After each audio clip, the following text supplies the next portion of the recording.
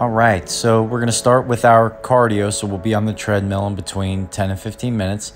We'll do various techniques of increasing the intensity, but we wanna increase our heart rate over time. We wanna be sweating. And once we're finished cardio, we can go ahead and continue with the following exercises. It's just gonna be a series of exercises with the flat band, the tube bands, and with the loop bands. So we can start with the flat band, and we're just gonna be doing simple shoulder manipulations, all right? We won't come up with anything too special in terms of the names, but we're just gonna be manipulating the shoulder at different angles. We want to expand the diaphragm while we're breathing with our arms at different angles. We are expanding the rib cage, the thoracic area. We're improving our ability to breathe. We need to activate those neuromuscular junctions that allow us to breathe more efficiently, because we have to consume a lot of oxygen when we breathe. And if we smoke or if we do other things that obstruct our breathing, those postural muscles tend to become weak. And because we fall out of touch with our breathing, we end up with weak postural muscles, and this is where our backs start to slouch. Our breathing becomes more difficult, and that makes for the onload and offload of oxygen and carbon dioxide much more difficult. And we have to expend more energy, and so we get tired more easily. We're becoming less efficient with our oxygen. All right, so basically, we're just creating a loop with that flat band. We can change the angle up of the shoulder. We're eventually going to be doing a tricep extension. You notice the slight extension there. We'll do that later on. But we can just do simple shoulder abducted and adducted internal rotations, just like so. And then we can switch arms, shake it out for a bit. We want to lift up and elevate. Right? So we elevate the scapula, we elevate the thoracic area, and we expand it. So we're making it easier to breathe. We're waking up the neuromuscular junctions of those muscles that we use to breathe. All right, and then we can keep our feet shoulder width apart, and we're just going to do a simple torso twist and pocket touch. So we're just going to go to our full range of motion, make sure we're breathing in and out, and we're just going to twist. And we'll do about 20 total. We're going to be doing 2 sets of each, so you'll do one exercise after the other, and then after the other, and then you'll repeat one more time.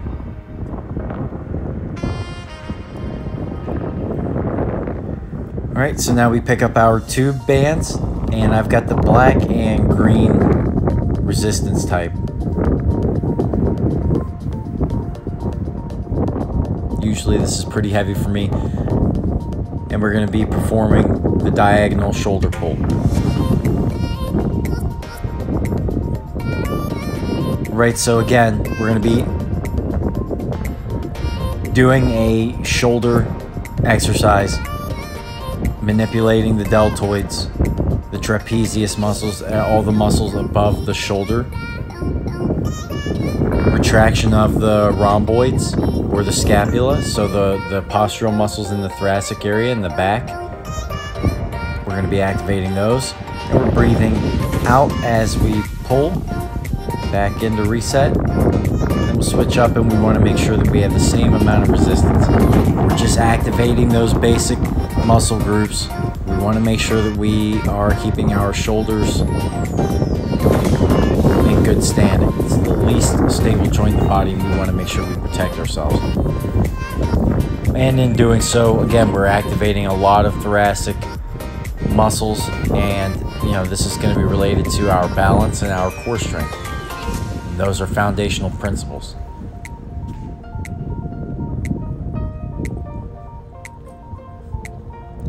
All right, and then we can move into some balance. All right, so we've gotten some blood flowing into the abdominal area. Now we want to make sure that we're focusing on breathing. We want to make sure we maintain our balance even in the diagonal reps. Nice and controlled. we're gonna do 4 full rotations.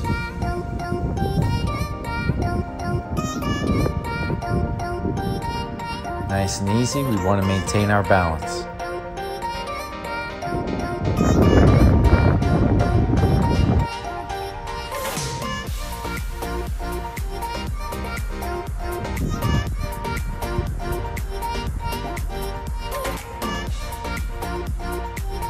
And apparently I'm a magician. I get to make people disappear in the video, so Hollywood tricks indeed. All right, so we finish up.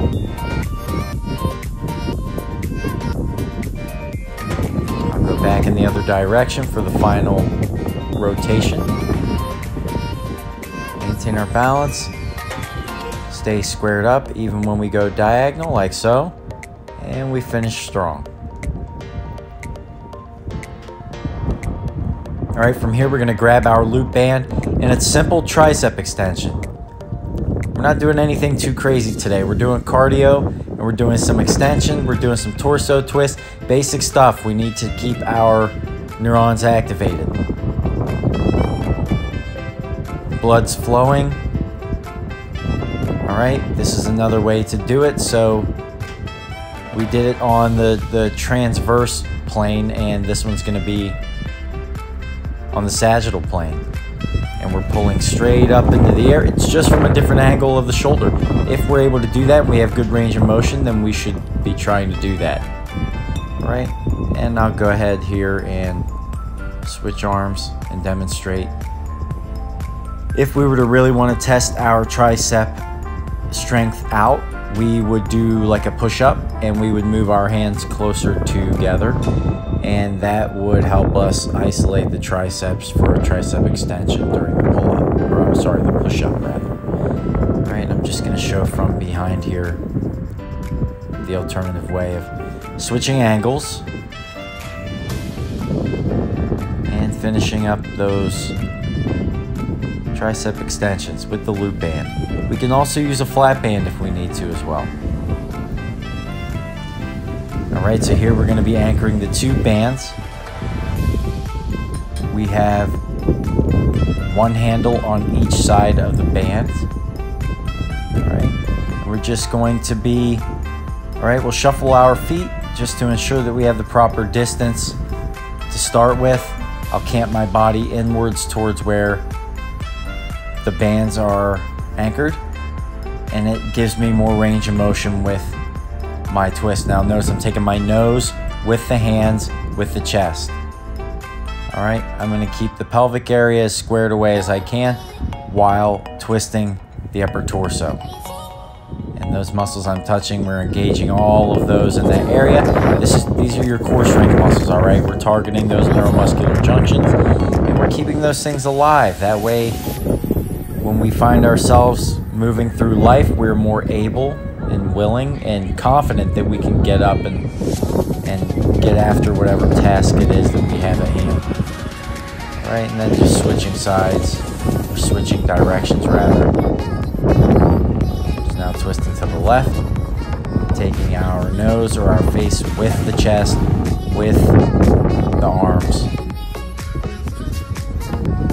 And then we're gonna finish up with the hip manipulation.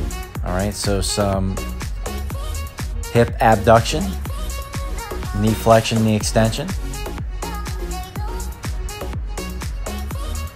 Also a hip flexion as well. We'll get into the hip extension shortly. So here's some hip flexion and extension.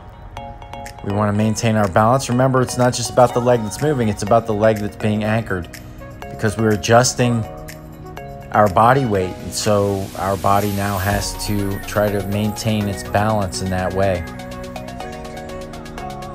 So as we shift our body weight out and upwards, our center of gravity changes, and our body, our core, is forced to adapt.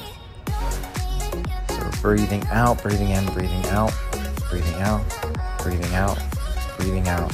And we're focusing on counting and maintaining our balance. You can pick up a 5-pound dumbbell or a 10-pound dumbbell, whatever the case. I like to hold dumbbells in the hands in this situation, especially if I'm tired.